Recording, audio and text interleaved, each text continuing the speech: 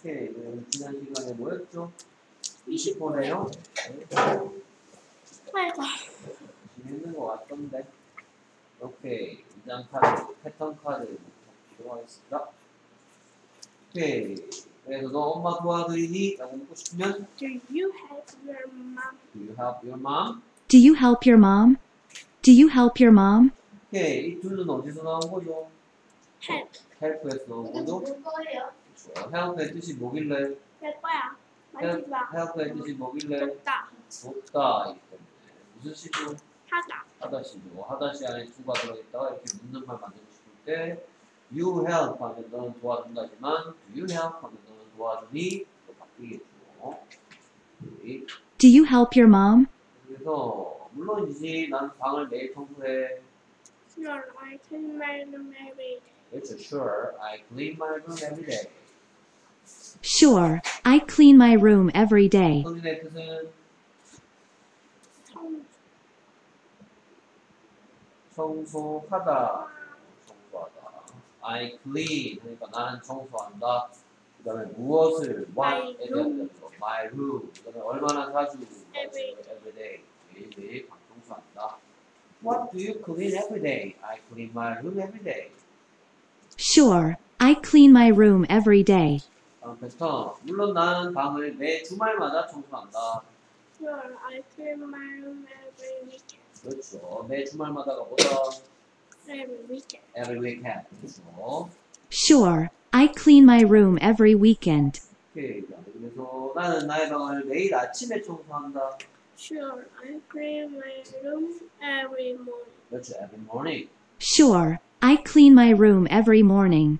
오케이. 네. 이거는 매일 저녁 때 청소한대. Sure, I clean my room every evening. 그렇죠. Sure, I clean my room every evening. Sure, I clean my room every evening. 오케이. 그래서 너 매일 뭐 하냐? What What do you do 그렇지. What do you do every day?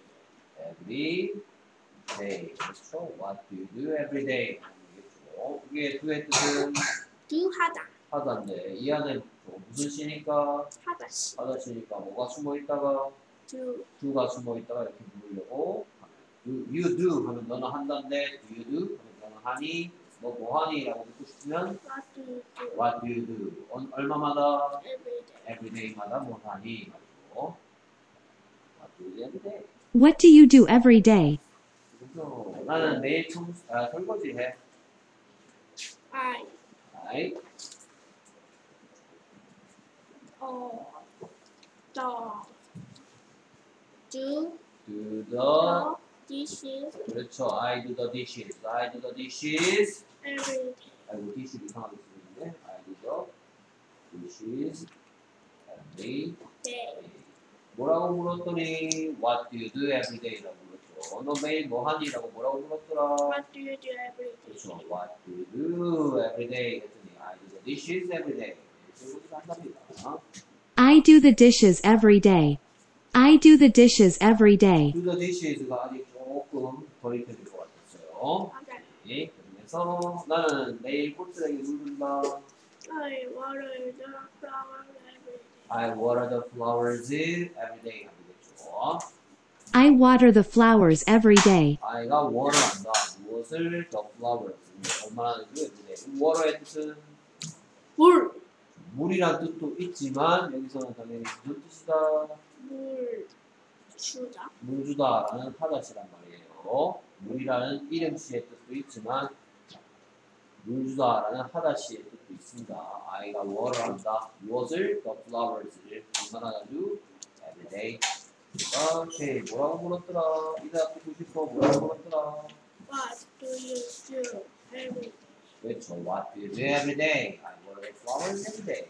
I water the flowers every day. 오케이. 나는 고양이에게 매일 밥을 준다. I feed the cat every day. I feed the cat every day. feed의 뜻은 밥 주다. 그렇죠. 밥 주다라는 하다시예요. 나는 밥 준다. I feed 누구에게? The water. the cat에게 얼마나 자주? 오케이. Did the cat이란 대답 듣고 싶어. 뭐라고 물었더라? What do you do every day? 그렇죠. What do you do every day? 오케이. 그 다음에 나는 매일 상을 차려. I set the table ready. 그렇죠. Do the dishes보다는 set the table이 훨씬 더 익히기가 쉬운가 봐요. 그렇죠. 상 차리다. Set the table. set the table. set은 뭐 차리다, 준비하다라는 뜻의 분시다 하다시예요. 그래서 여기에 이런 게 필요가 없는 거예요. I set the table every day. I set the table every day. 오케이. I set the table every day. 그다음에 왜 너는 좀 인중하지 않는 거니? Don't do Why don't you to do do some. some? Why don't you do some? 뒤에 생략된 말은 뭐였냐면은 chores. Why don't you do some chores? Why don't you do chores? Why don't you do some? why don't you do some? 네, 이거는 why의 뜻이 물론 왜라는 뜻을 갖고 있지만 why don't you 하면 상대방에게 뭐뭐 하라고 뭐 할 때 쓰는 표현? 충고할 때 쓰는 표현이에요. 집안일 좀 하세요. 왜 안 하는 거니 이 녀석아? Why don't you do some? Why don't you do some? 오케이. 그거 지루하게 들려. That's the bar. 그렇죠. that 사운드가 하다시고 앞에 돼지니까 하나니까 하다시에 이렇게 붙이고요. 그 다음에 지루한이라는 거 어떤 시? boring을 붙이면 되겠어요. that sounds boring. 여기다 어떤 시를 바꿔 끼우면 어떻게 들린다가 좀 되는 거죠.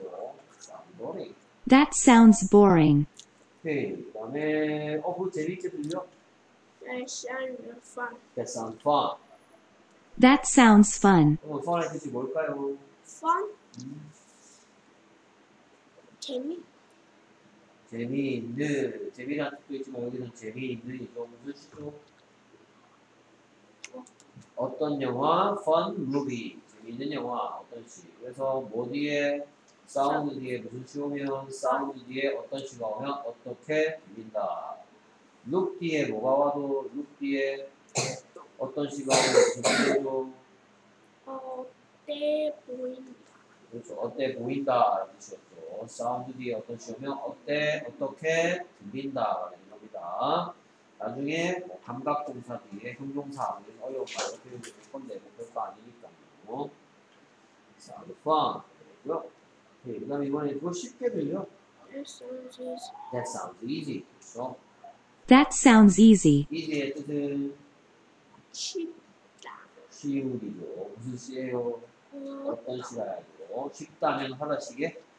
오케이. 그래서 사운드 뒤에 어떤 시. easy question 한 뭐예요? easy question. 네? easy question. 쉬운 질문 이렇게. 오케이. 그 다음에 그래서 그거 어렵게 들려. That sounds sounds 이게 좀 어려웠죠, 그렇죠? 그래. 어려웠으면 좀 더 집중적으로 하면 되겠죠. 집중적으로 두 번이나 들었어. difficult.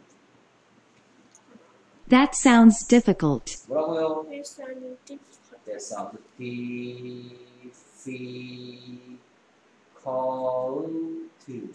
difficult의 뜻은 어려움. 무슨 시죠?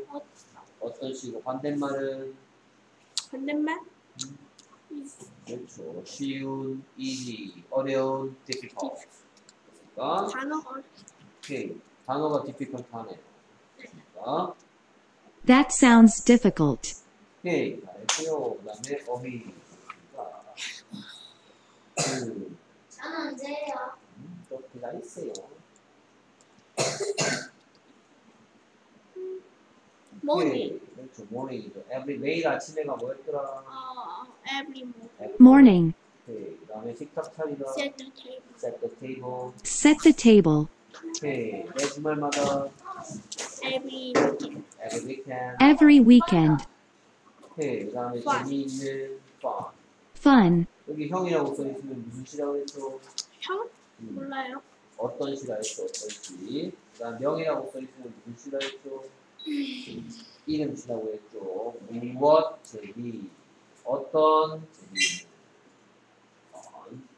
자, 어떠하게 들린다. 직수. Sound. 사운드로. Sound. 오케이. 그래서 그거 쉽게 들린다. This That sounds sounds easy. easy. 이거 어렵게 들린다. This sounds deep. That sounds difficult. sound, 오케이. 그 다음에 꽃들에게 What are the flowers? What are the flowers? water the flowers, water에서 기본아 물. 물이 아니고 물이란 뜻도 있지만 여기서는 뭐? 어, 물 주다 라는 하다시. 오케이. 그 다음에 쉬운 easy. easy죠. easy, easy 하는 거고요. 그 다음에 뭐뭐에게 밥을 주다 feed. feed, feed the cat. 그 다음에 어떠어떠하게 들린다 Sound. sound. sound, 이렇게, sound 뒤에 어떤 시 오면 어떻게 들린다는 거. 오케이. 저녁은 Evening. evening, 그 다음에 어려운 Difficult. 그렇죠. difficult. difficult, That sounds difficult. 오케이. 잠시 부탁합니다. 동원이 일치 정적. 보세요.